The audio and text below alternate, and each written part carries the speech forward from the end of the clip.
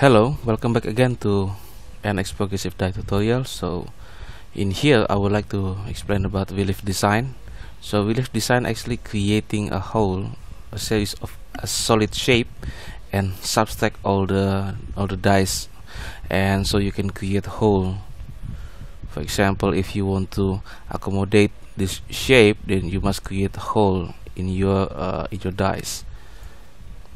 So like this one, relief design. So I will go now to the parts.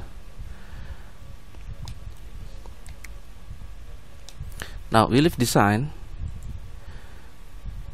we go into this tool, relief design. Perhaps you can see in here I want to create. There are two options. The first is the bounding box and the second is user define.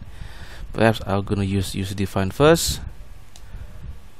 So in here we must have a volume to accommodate this shape, because when you see here in static wireframe, you see this shape have interference with the die base, the lower part of the die base itself. So in here I'm gonna make quite similar like this. I click face, okay, select curves. So I'm starting to make a sketch, okay. And now in here I'm gonna make something similar like this. I go into project curve, okay,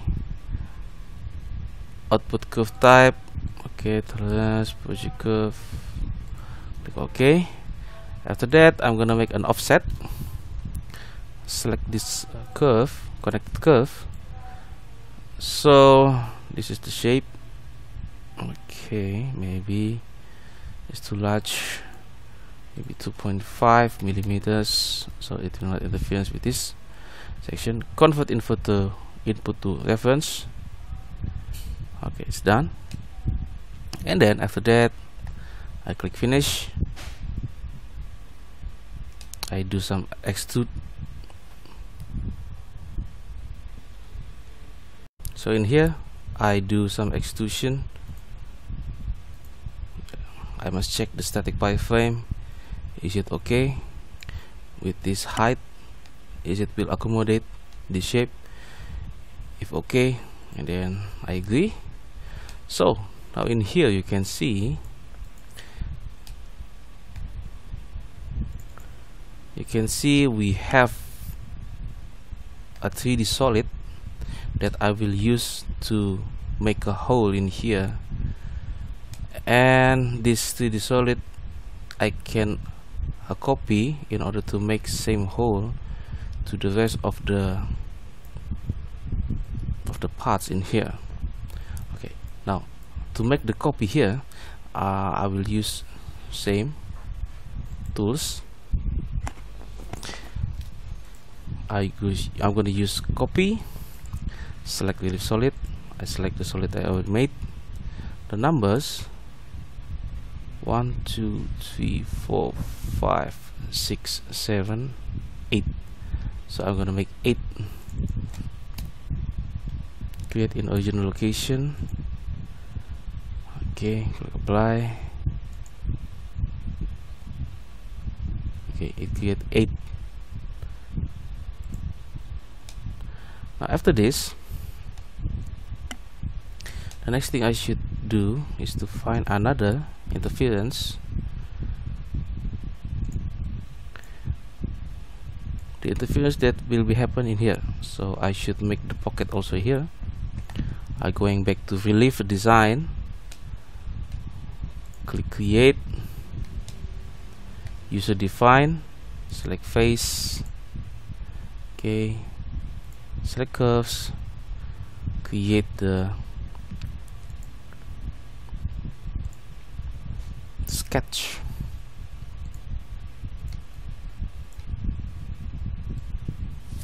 Here I want to click the sketch. using static wireframe so I can see the shape. I can use projective again here, and maybe here also, here and here. Okay, offset curve.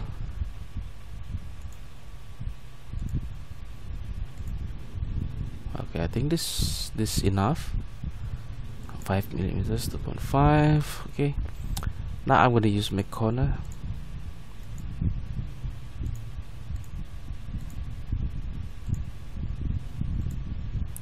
Get some fillet here.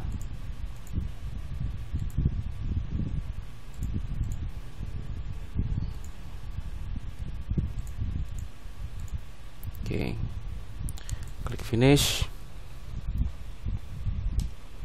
The height I should check.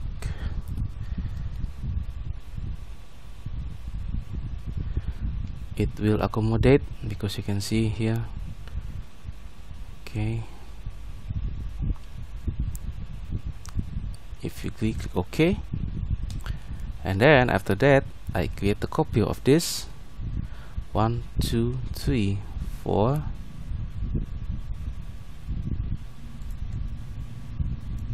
5, 6. 1, 2, 3, 4, 5, 6. Yes.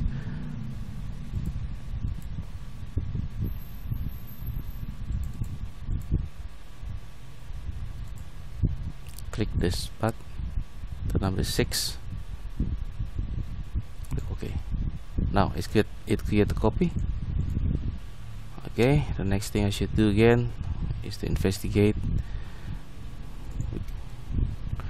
Now this also need a bounding box. This also need relief. So in the previous example I using user define. Now I'm going to using the bounding box. Click here, select face. When I click select face, you can see the box automatically huge like this. So maybe I will select face, the smaller face.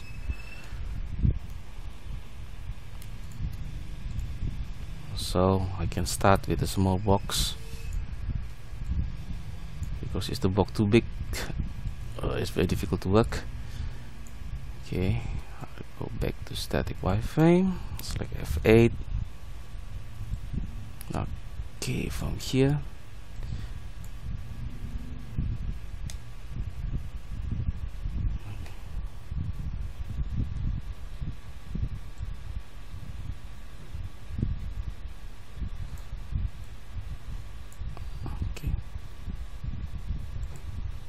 okay, it's done.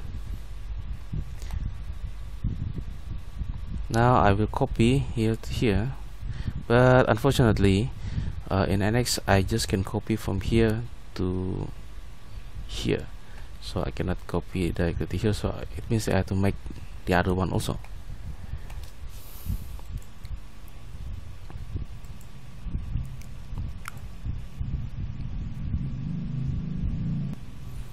Okay, I select face, this face.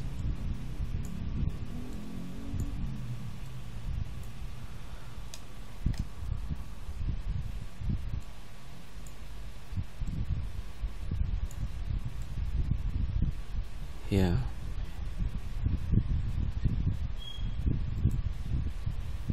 Okay. Now I forgot to extrude this, so it means I have to edit the bounding box. As you can see, reduce 1 millimeters, edit the bounding box. Now using this one. Okay, let me check first.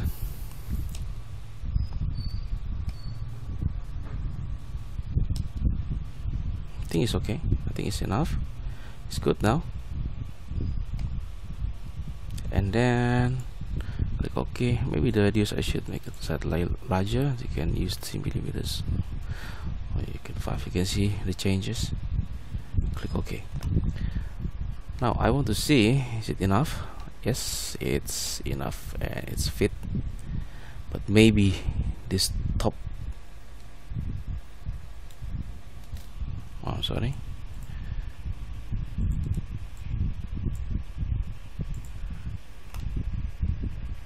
but maybe this top side gonna be a problem, so I'm going to use edit again, click the bounding box, and then you click edit bounding box, slightly extrude. Okay, that is enough. So you also can make a hole for the upper part. Apply. Now in here also I think we're gonna have some trouble, so select relief solid, edit bounding box, change the extrusion a little bit. Okay, okay. Now in here I'm gonna make some bounding box, create, oh sorry, select face. Remember to select the small face.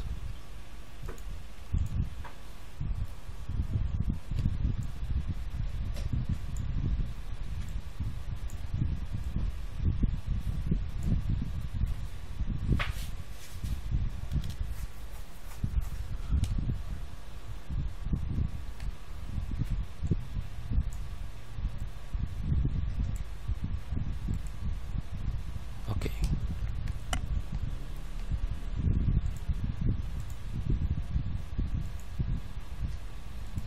Then here we have feature to copy. Maybe I can copy from here to here. Let me check. Nope, it cannot copy, so it means that I have to make another one.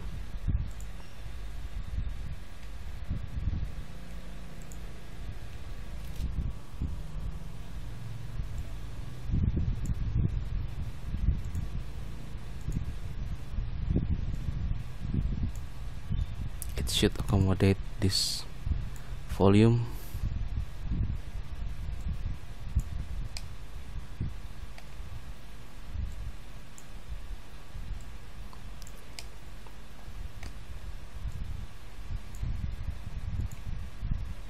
Okay. Okay. Now we have all the bounding box. I think also we should add into this also. Now I create copy. It's just one to get this bounding box. Okay, I think it's the place was complete, so the bounding box is now complete. The next step is to create pocket design. So I want to create hole using this box, using subtract material, select body, tool, select components. You can see it's select all, so it means I also must have two bodies selected. Okay, associative you can check or you can uncheck, it's up to you. But if you uncheck the associative, the link is broken, so it means now independent. You can see the link is broken.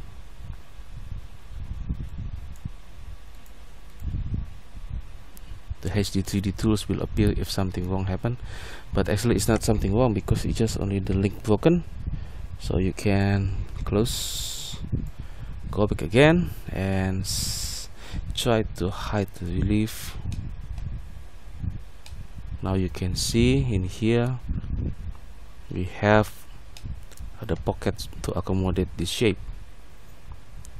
In here also we have the pocket to accommodate this shape. In here also we have a pocket to accommodate all the shape. Now the next thing, after you create the pocket perform relief, now it is time for you to create holes to accommodate all the lifter or the pilot, punch pilot holes, and all the equipment that I will show you right now.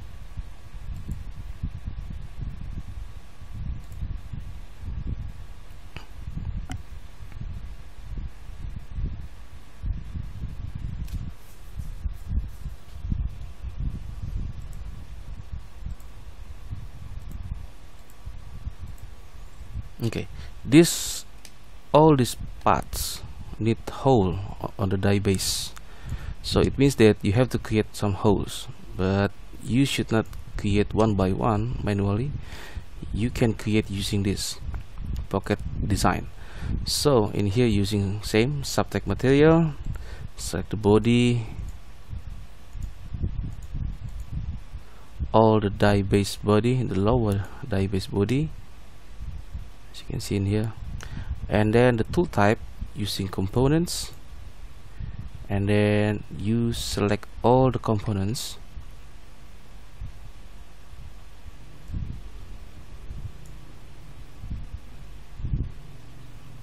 NX will automatically select all the components. You can see here it's highlighted, and then after that you uncheck this associative, because if you check this one, it's still associative, but sometimes it's not working, an error will be occur. So you click OK. Now everything is done. It's already make a hole. I want to show you. For example, if I click here, I going to make display path. Now you can see all holes created automatically.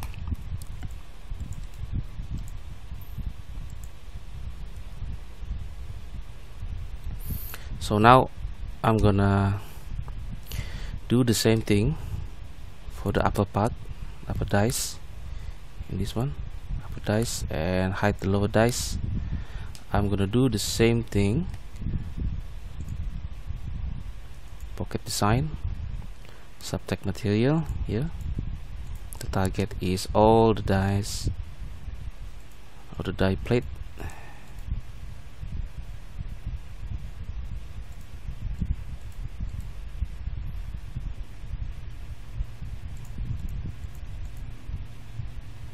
So this is all the target that I'm going to make a hole, and then the tool type is the components. So I select all the components,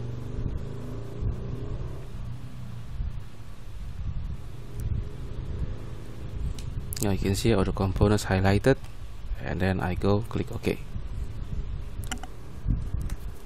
Okay, now it's completed. You can see the upper also completed. You see it automatically create holes, so it means that the dice, both upper and lower dice, and all the equipment is completed. So I think I will go to the next step, the motion simulation. Here we process motion and run simulation, but maybe I will do it in the next video. So the next step will be, after the pocket design, the step will be motion simulation, and of course I will also explain about bill of material. And the motion simulation more or less will be same like this.